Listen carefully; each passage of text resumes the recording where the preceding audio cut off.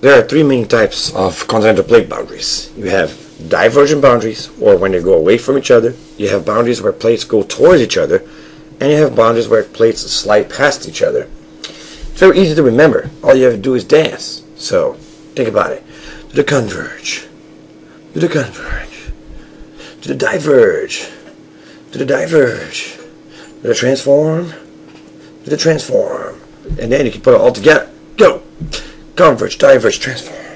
Converge, diverge, transform. Converge, diverge, transform. So, something like that. Well, whatever makes you remember. But either way, let's talk about each of these boundaries in a little more detail. And as we do so, we'll talk about the features that show up in each one of these boundaries. Here you can see the divergent boundary. We already talked about this extensively when we talked about seafloor spreading.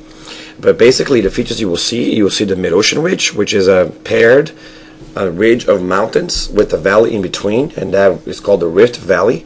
And in the Rift Valley, you have a line of volcanoes, or basically a crack in the Earth's surface to which magma seeps through, which punches the Rift Valley higher than the rest of the abyssal plain and causes this mountain range. And around the actual rift, you have a fracture zone, or a zone where the ground is actually shattered. And that is basically each successive event of the ridge actually having been pushed away by the magma. So you see each one of these steps is one time that the ridge was pushed. And this will, of course, takes hundreds of thousands of years to happen, but over a period of hundreds of thousands of years, and finally millions of years, eventually you cause seafloor spreading at this. Now sometimes, because this particular piece will actually move slower than this piece will, you see that that ridge might be misaligned with the ridge that's next to it, and you have these transform faults in between each piece of the ridge. So you don't have a continuous ridge throughout the bottom of the ocean. You have them in slabs, which are to the left and to the right of each other. But the point is, when you look at it overall, you have something that's in the middle of the ocean. And this is kind of how it looks when it is oceanic already, or in other words, it's spread enough that an ocean has already been flown in between. But in the beginning, it will look like this, all right? The magma will try to punch through. It will find a soft spot in the continental shelf, a very thick continental shelf, and it will rise through that fault line or that crack.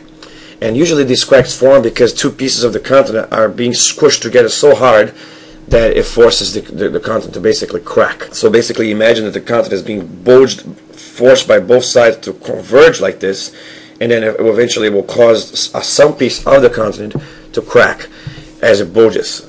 And so as the magma seeps through that, it will bulge the continent even higher up and stretch it, even because remember, the magma is going to have a divergent zone happening here, right? So that will stretch this bulged up continent up and eventually crack it or rip it, and then the magma will seep through, make new floor, and then start spreading, and eventually the oceans will flow in between, and eventually you get an oceanic ridge like we talked about before.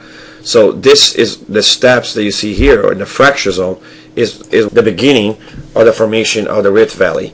And eventually you're going to get a sea that is the way it looks today in places like the Atlantic or the Indian Ocean or the Nazca Plate in the Pacific.